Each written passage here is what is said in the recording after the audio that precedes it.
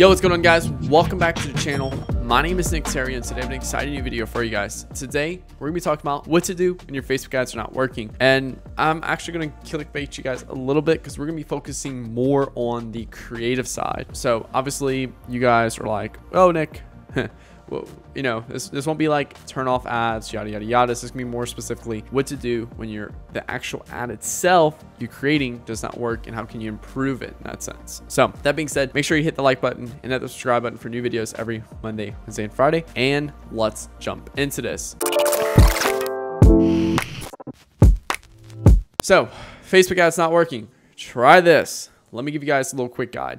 So here's probably the problem you're experiencing. You're testing ad over ad. You've been listening to Nick. You're like, hey, Nick's been saying go broad. Nick's been saying do creative testing. Let me just do it. And then you go ahead, you start creative testing, and then nothing's converting. Okay. And you're like, whoa, what's going on here? And you're just not sure what to create next. You're like, okay, do I do like how can I improve these ads? Or, you know, do I different angle, yada, yada, yada. So you're not really sure and you're feeling confused and frustrated. Okay. So I basically have three key things right here that's going to allow you to take an ad that's doing subpar. So let's say it's on like a 1.3, 1.5 XRS. Your goal is a 2.5x. So it's subpar ad. How can you improve that ad? How can you make that ad more efficient?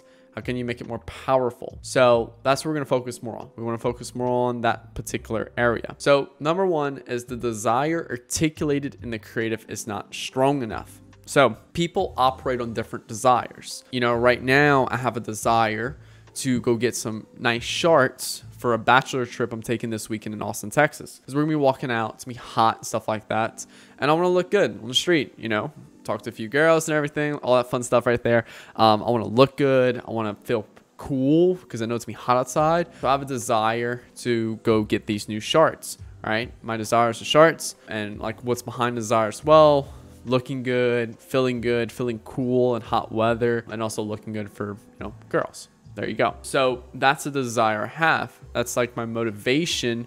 Motivation, desire work the same way of why I'm going to purchase these shirts. So if you have the wrong desire, it's one, just going to be a bad, like it's just, if you're not hitting on that proper desire, then it's not, your ad's not going to work well. Okay, so here's an example. We had a metal signs brand that we focused on the desire of adding a beautiful piece of artwork to the prospect's home. So like, oh, hey, it's metal signs. Let's focus on the desire of, like, people are probably looking right now for like metal art to put in their home, make this beautiful, interest in their home when people walk in. So let's focus on that desire. We tested it. We tried a lot of different creatives around it, things like that, and it just didn't work.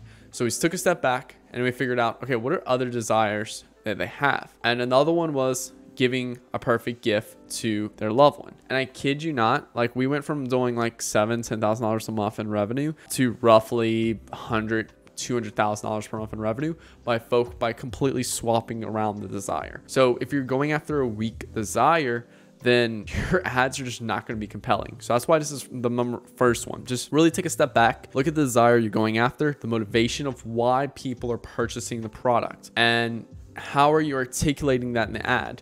So for example, for our like metal science brand, when we give that perfect gift to a loved one, we hit that desire, but we also articulate in the ad by showing people giving it to their loved one reacting to it, loving it, all that stuff, the emotional response behind it. So look at it from that perspective right there. Okay. If, like I said, my desire, my motivation for purchasing some shirts right now is to look good, feel good, and basically just look good and feel good.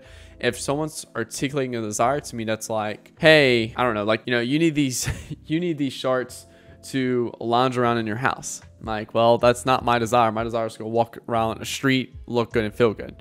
So like, that's one way. If the desire is not completely aligned with their desire, their motivation in the ad, then you're gonna see poor performance on your ads. So next one. People do not believe the claims made inside of the creative. So a claim is essentially like, hey, we run Facebook ads and we get amazing results. That's a claim. But how do people believe that we get amazing results for our clients? So here's how we go further into that. So people do not believe the claims made inside of the creative. So we're a Facebook ads agency and we get amazing results for our clients. Without proof of these amazing results, then there's a weak claim people do not believe. So if you hop on sales call me, yeah, we get amazing results. Oh, cool. What's some, like, what kind of results? Like, just amazing. They're really good. You'll love them. Versus if I show you specific case studies social proof or specific case studies of people going from like $20,000 a month to 100 grand a month, you know, going from a 2x ROAS to 3x ROAS, specifically talking about numbers. I'm articulating to you proof. If you go look at like cleaning commercials, from like, you know, the commercials you see later at night, and you'll see like, you know, they'll spray like least superior product on one side, and they'll spray their magical product on one side on dirt, and you'll see like one side so much faster, and it'll say like clean 2 times faster. Well, if they just say clean 2 times faster, that means nothing. But then if they show proof of it by showing a demo, that's a good way right there. Same thing like before and afters with weight loss. You know, Sarah completely changed her life. She lost 60 pounds. Well, what does 60 pounds look like on Sarah? And it shows her like a little overweight, and then you show her like ripped in like a beach bod. So like you need to show proof of the claims. Now, this is where it gets fun.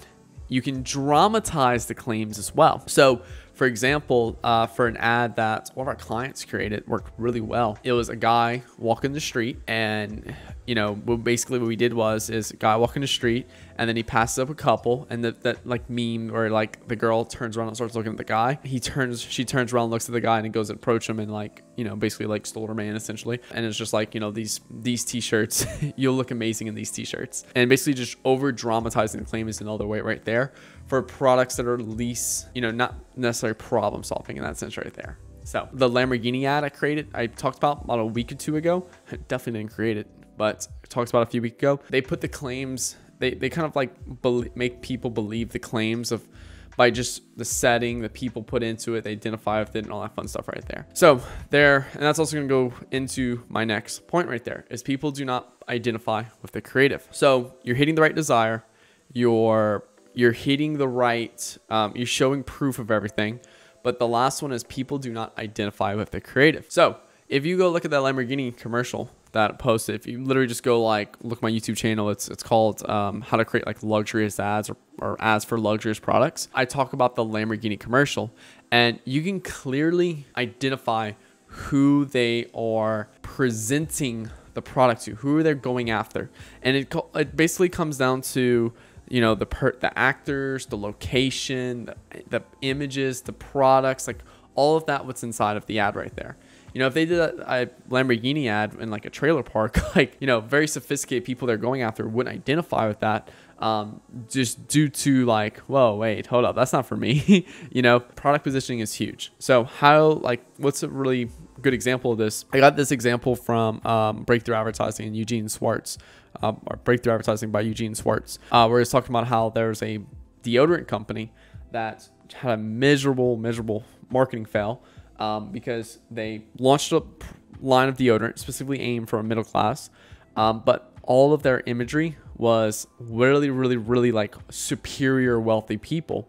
And there's a certain level of a jump you want people to make, but if it's too big of a jump, like they cannot see themselves in that particular area. But if it's just a slightly like refined middle class person that's doing well for middle class, then all middle class would resemble with that. If it was a very poor class, then like they wouldn't do it. That's why they wouldn't resemble with that. So you got to make sure that your target audience can resemble with your creative.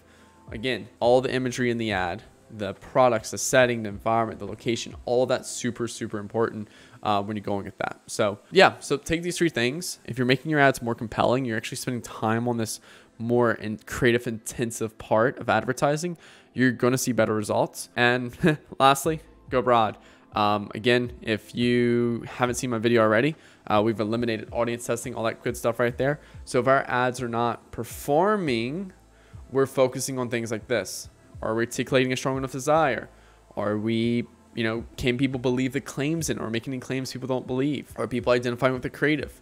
Like that's our ways that we're reviewing that creative and trying to see how we can make it more efficient. So, or how we can make it better in that sense right there. So, but yeah, guys, thank you all so much for watching. Hope this helps you out with your ads. Again, a lot of people think, oh, Facebook ads not working, let me go change the account structure. How can you work within account structure and just focusing on what matters? It helps a lot. So thank you guys for watching. Hit the like button, hit that subscribe button for new videos every Monday, Wednesday, and Friday. And yeah, make sure you comment below what was your key takeaway from this video and what you're going to apply to your account itself. Very curious about that. And yeah, if you're making less than or making more than $50,000 per month in revenue with your business, click the link below to book a call with me and my team. We'll do a strategy session together. We'll put strategy together for you. You can take it and run with it, or you have the option to work with us if you choose from there. Now, lastly, if you're making less than 50K a month, stay subscribed to the channel, because this channel is engineered to make you more money at the end of the day. And essentially, yeah, it's going to help you out a lot. So we are working on a course for you guys as well.